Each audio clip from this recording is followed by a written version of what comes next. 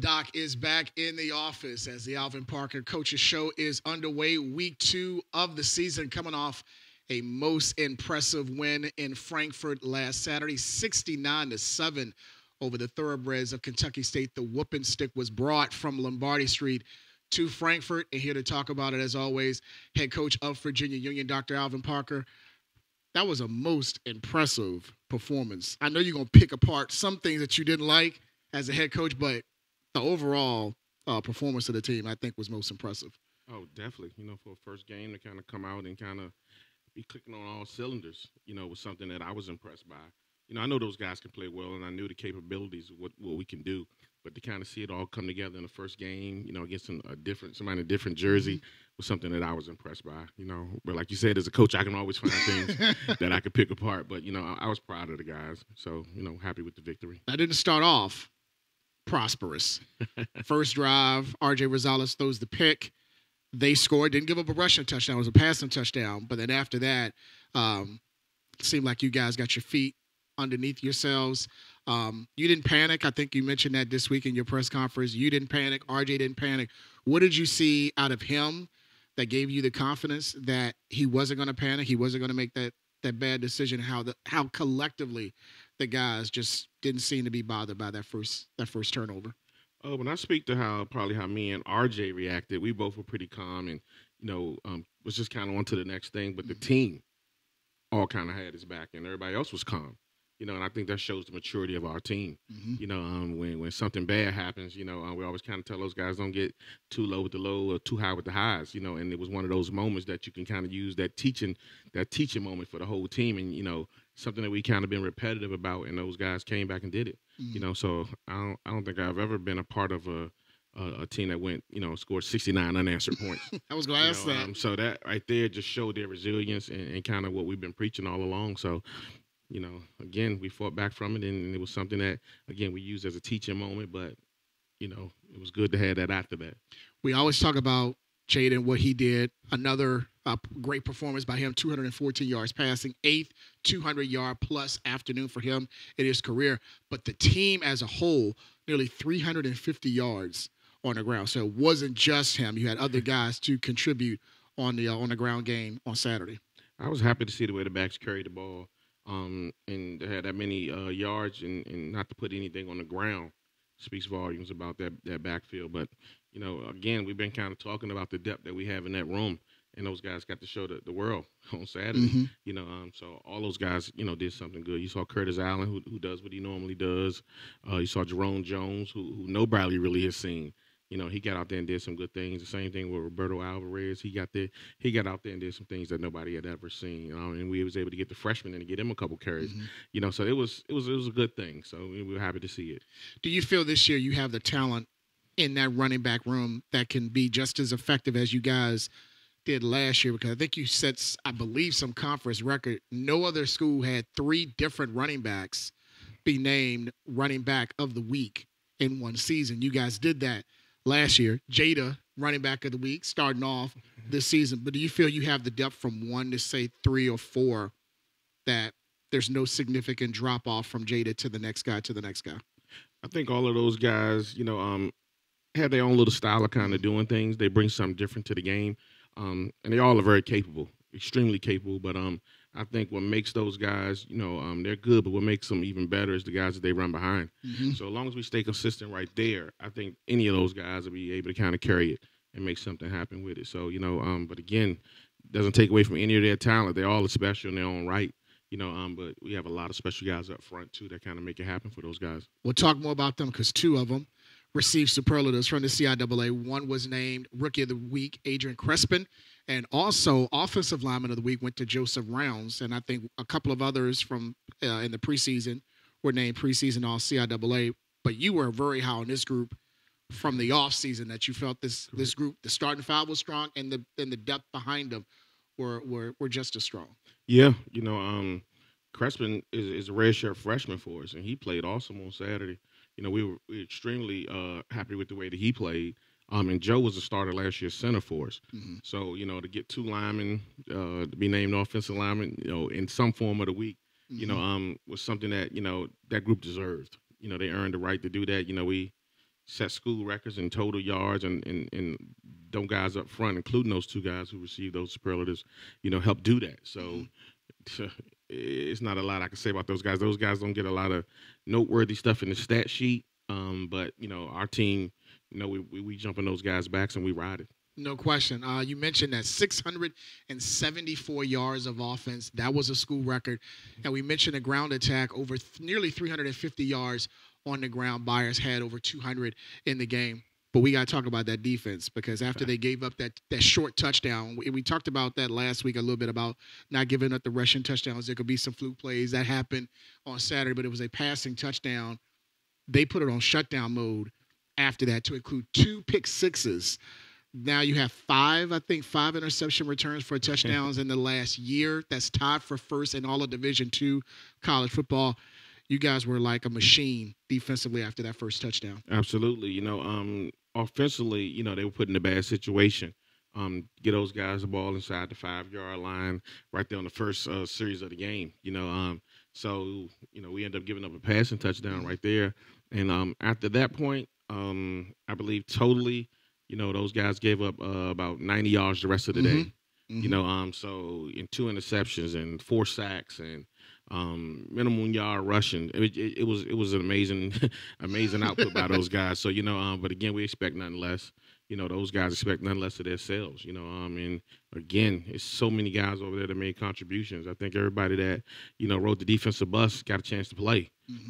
So when you got that many guys playing and that many guys making plays, it makes it fun to watch. So we were extremely happy with their play as well.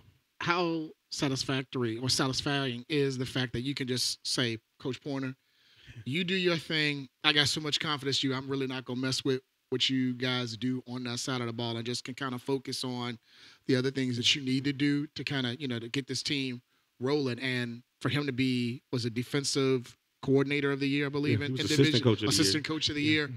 For him to have that game plan down, like you mentioned, 90 yards allowed, 28 through the air, 2 pick sixes, 4 sacks. How satisfying is that for you as a head coach to know you got a guy like that you can lean on, and he's going to do what he's going to do? I guess the first thing is the word trust. I trust him. We've been together since our college days. Mm-hmm. We live next door to one another on the campus. So, we've been together that long, so to speak. And, I know his philosophy. I know his style. Mm-hmm. I know when something not going the way he like it. But, he probably want me to leave him alone sometime. But for the most part, I trust him. That's the biggest thing. Him and the rest of the defense staff, I trust all of those guys. And that's how we been kind of getting the output that we've been getting. And you got to understand from the head coach's seat, I can see anything and I question it. Mm-hmm. It's just what it is. But those guys respect me enough to make sure they know that, get it done and get it done the fashion that we want to get it done. So, I'm happy with the entire defensive staff and what they're getting out of those guys from over there. 69-7. I mentioned 69 unanswered points for Union, and they hold Kentucky State first game of the year to just 90 yards of total offense and no rushing touchdowns allowed. When we come back on the Alvin Parker Coaches Show, we're going to talk to the 4 defensive linemen that had a hand in that performance last Saturday. That's coming up next as the Alvin Parker Coaches Show continues right after this. In every athlete, there's a spark, a drive. At Virginia Union University, we turn that spark into a flame. Here, it's more than athletics. It's a journey of dedication, discipline, and determination, where Panthers chase and catch their dreams. With dedicated coaches, a legacy of champions, VUU is where potential meets opportunity. Ready to transform passion into purpose, to elevate your game in life? It's time. Join us at Virginia Union University, where champions are made on and off the field. Your future starts now. Visit vuu.edu to learn more. Virginia Union University. Ignite your potential.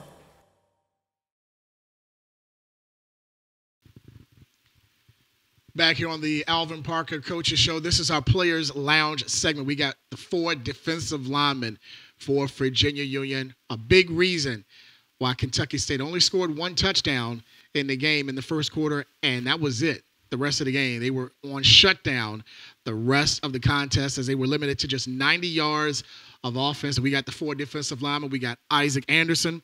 We have Mike Jones, defensive lineman of the week in the CIAA. We got Jackie Hilliard and also Isaiah Dickens in the Players Lounge here this evening. Guys, how are you? Doing good. Thank you for having us. No problems. It's our pleasure to have you guys here. I know you got to be feeling pretty good after the win. Most definitely. On Saturday. I want to just get your thoughts about Saturday's game, how the confidence was, holding the team to, just less than 100 yards of total offense, how you guys were on Saturday. For me, I just feel like it was great feedback to see how we gelled at that level as a team. Man, we came out, had a little hiccup, and after that we was going. And I love the way how we kept each other up. Mm-hmm. It was no whining or anything like that. We picked up our quarterback. We showed him that we had confidence in him, and you see how it rolled out for the rest of the game. So that was one of my favorite things that I saw personally. I was going to ask about that. Like you said, the short field, you guys gave up the touchdown, and then you guys go on the sideline. What was the conversations like at that point? We got y'all. Like, y'all trust us. We trust y'all. We go to war with y'all every week. We practice and prepare with each other.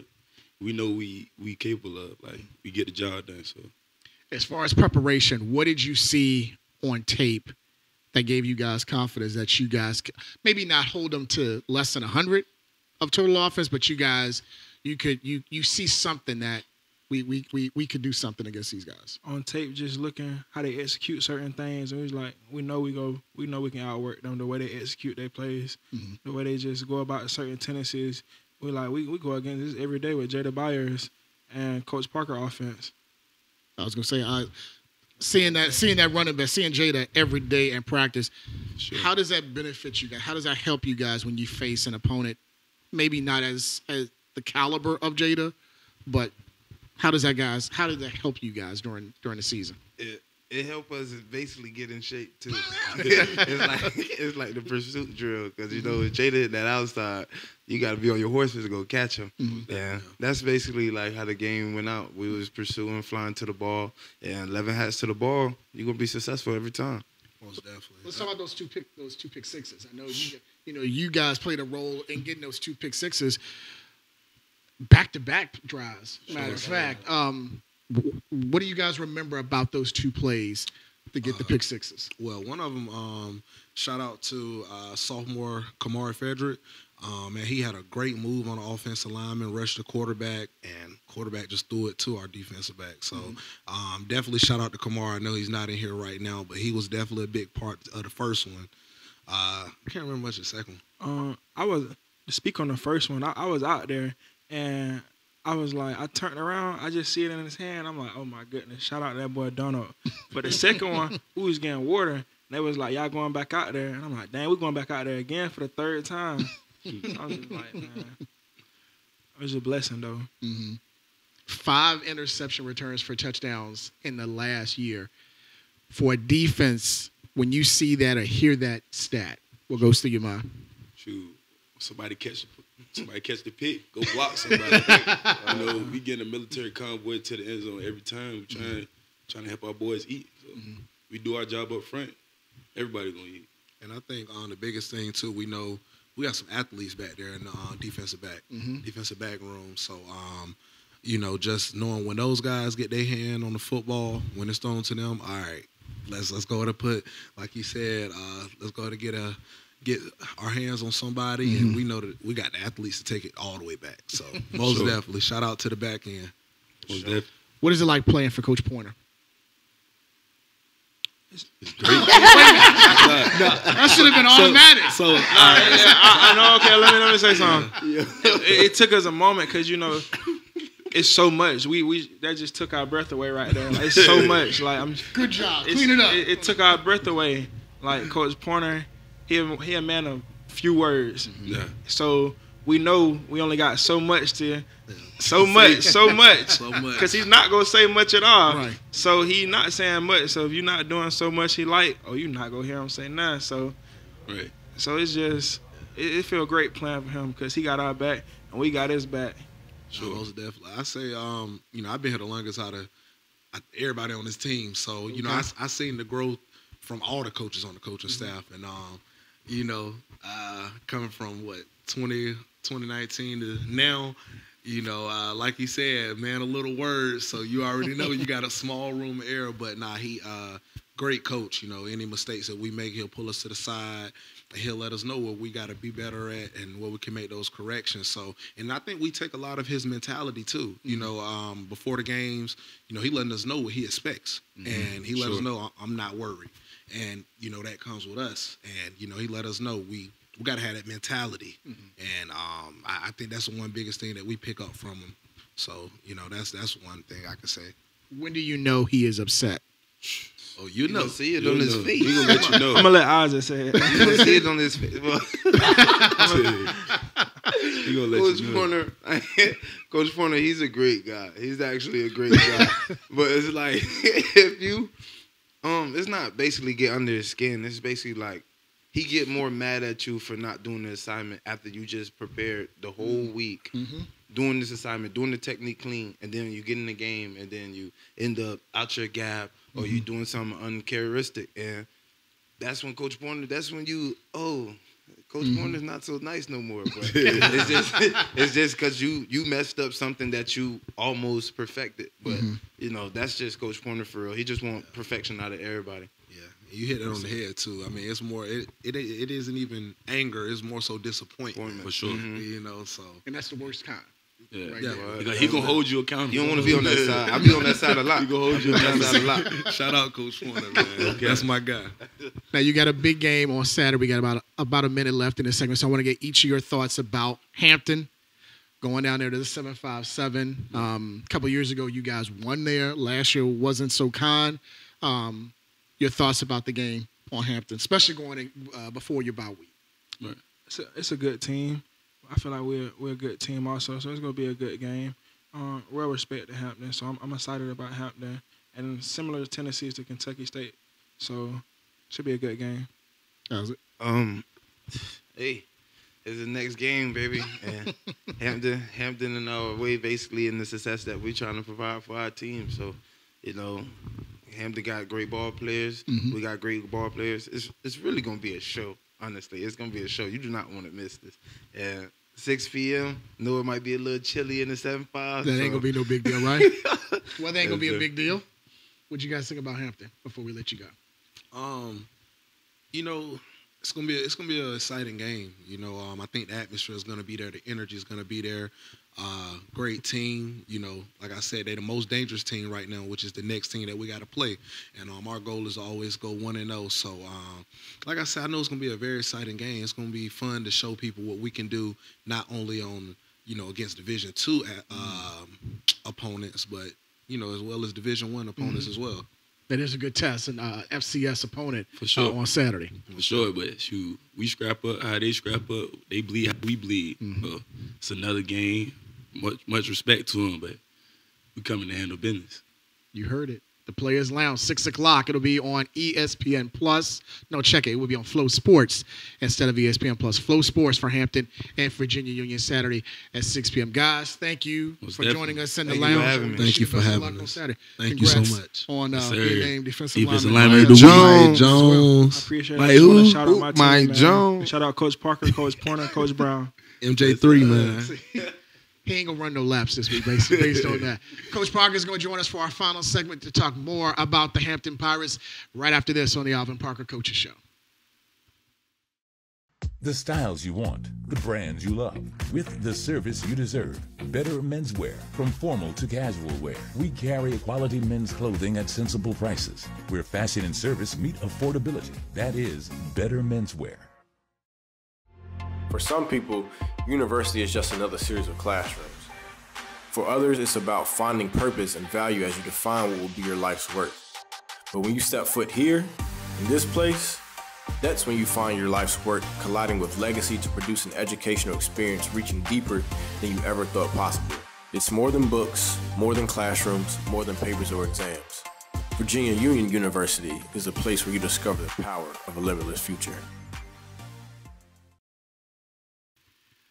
All right, back for our final segment on the Alvin Parker Coaches Show. Again, thanks to the guys for joining us, the 4 defensive linemen, Isaac Anderson, Mike Jones, Shaquille Hilliard, and also Isaiah Dickens for spending some time in the lounge. And also congrats to Mike for being named Defensive Lineman of the Week, one of 6 Panthers that were recognized by the CIAA this past week after their win against Kentucky State. But now we move forward. We move to this Saturday, and it's VUU taking on Hampton. And you kind of mentioned that, Coach, during your media availability this week about, I think somebody asked about Coach Taylor. He's got some ties with both programs, but he's going to is he going to toe the line this weekend?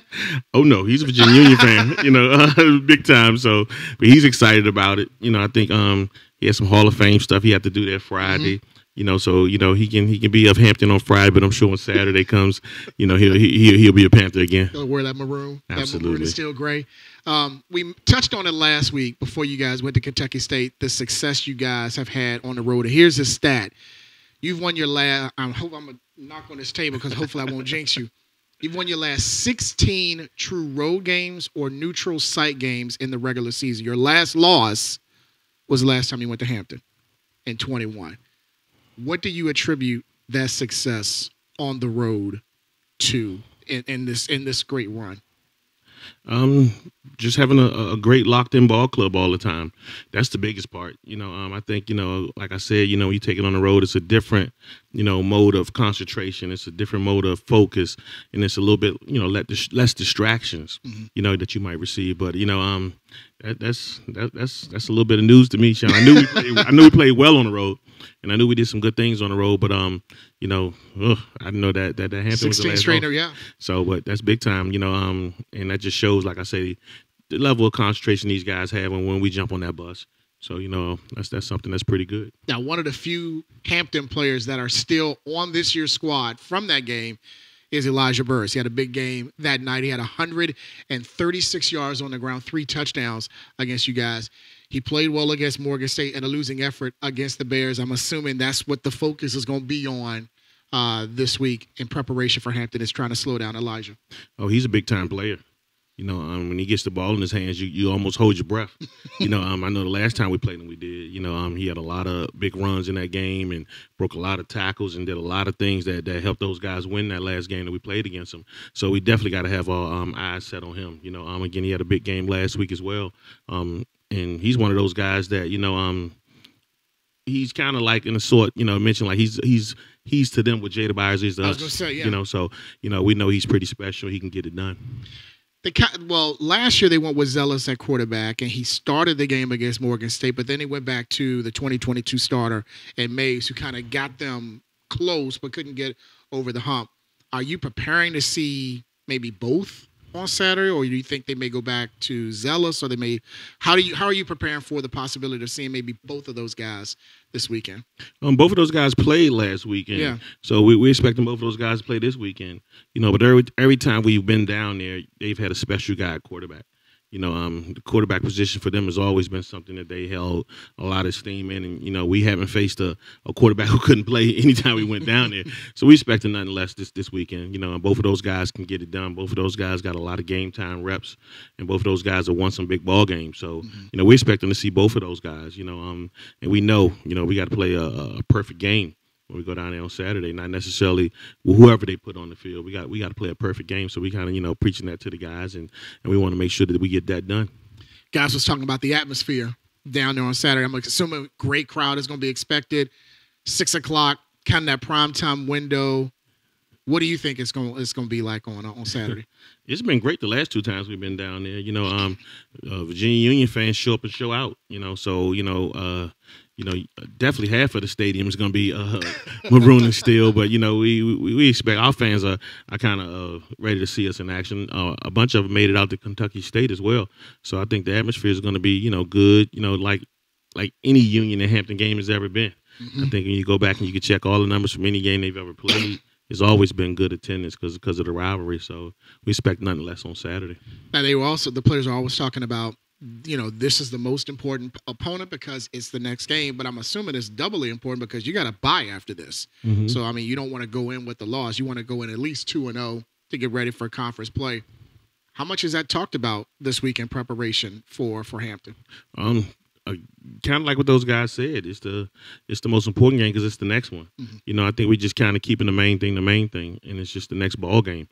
So we kind of coaching those guys that way, just like we coach against anybody else. We'll look to the bye week kind of when we get there because it's going to be the first time we've ever had a bye week since I've been the coach here. But we're focusing on our next game, and that's kind of how we're going to take the entire year. We're not going to look past anybody, but when we get to that week, we're going to concentrate solely on that opponent. And this week, we're solely concentrating on Hampton. Can we give a shout out to the conference as a whole this past weekend? 3-0 against teams from the SIAC in pretty good fashion across the conference on Saturday. We definitely can. I spoke with both Coach Flowers and Coach Frazier about the wins. They gave me some shout outs. I gave them guys some shout outs because, I was impressed by how the CIAA took on the SIAC this weekend. So it was something that was good. When you look back at it and you look at how the thing was matched up, a lot of people had some unknowns, but I think the CIAA kind of answered a lot of those unknowns in terms of, conference versus conference. So, shout out to those guys. I told them personally, how proud I was of them. They told me personally how proud they was of me. So it's that camaraderie that we have. We love each other. We just probably that one day a year when we play each other, we probably want to beat each other. But I want the CIAA to do and show everybody just the brand and ball we play here. So I was happy to see that.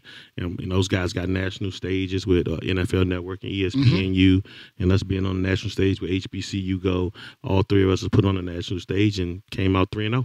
I was going to say that was the other important thing, the fact that all three of you did that on a national stage. So everybody got to see the Union brand, the State brand, the Johnson C. Smith brand on that level and beating another, SIAC Division II conference. That's going to go a long way. Hopefully, some committee members were watching those games. That could go a long way in November when, we're looking at strength of schedule and head-to-head matchups. Those wins could be huge in November. Absolutely. I think any out-of-conference win, those wins go to being in region wins, Division II wins, all the things that check the box when it comes to, like you said, the committees. CIAA checked a whole lot of boxes this weekend. They certainly did, and they could check another big one this weekend, even though it won't count towards playoff positioning. A win against an FCS opponent on Saturday will be huge for Virginia Union. Again, that game will be on Flow Sports this Saturday, 6 p.m., Hampton and Virginia Union. Before we go, final thoughts about that game against the Pirates.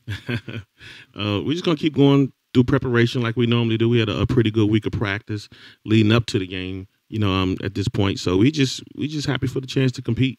We know what we're going down there, we're going to face, but we're ready for the challenge. And I think our guys are ready to play. So, we'll see how things go on Saturday. And we wish you the best of luck this weekend as you face the Pirates this Saturday. Yeah, thanks. All right, thank you guys for joining us here on the Alvin Parker Coaches Show. Thanks to Coach Parker and our guests, Isaac Anderson, Mike Jones, Jackie Hilliard, and also Isaiah Dickens. Thank you guys for watching.